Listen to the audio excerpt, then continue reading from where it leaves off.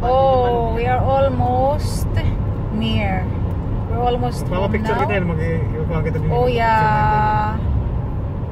Actually, we are here passing by the company where my husband is working. Anyways, what I wanted to share with you guys is that because I was given a receipt by my doctor, so we're going to buy that. The good thing here, another good thing here is that when you buy medicines, it is covered by your health insurance. My husband said that, do you know how much you are paying, honey? Huh? Because he doesn't bother to look at his payslip. Okay, we're here now. So when we buy medicines, even if it's not nobody's confined, so if we buy medicines, it will be refunded by my husband's health insurance. I asked him how much, and he said it's 80%.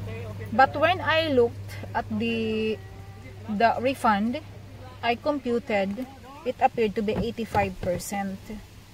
So 85% was refunded, and so 15% was not refunded. And I thought, so this is just me thinking, because so 15% is not refunded, and I said maybe it's the tax, because here in Manitoba we have 15% for every time we buy.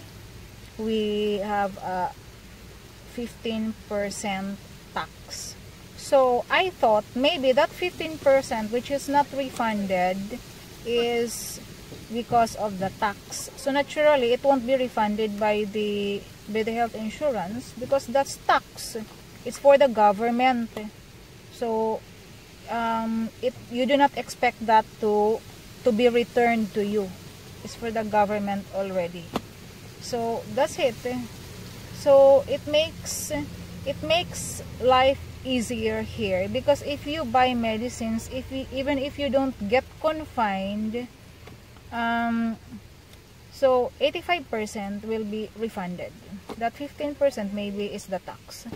And then since we got our insurance, sorry, because I am bothered here by my children.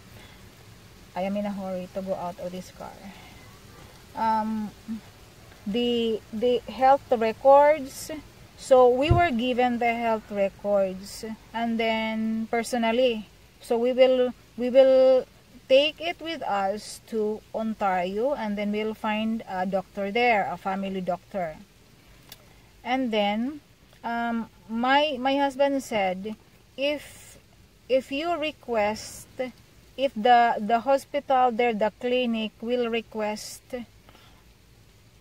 for your medical records from another clinic, if you moved, there is a fee for that. If your doctor or the hospital or the clinic will request by phone, okay, because it's in the computer, so there is a fee for that. But then since you have a health insurance, it will be covered by your health insurance. You don't actually pay from your own pocket. But since we were given that envelope, our health records are there, so we don't need to request anymore there in Ontario. And then our insurance will not pay for that, because we already have it with us, so no need to request, no need to pay. Okay, so that would be all for now. Bye bye.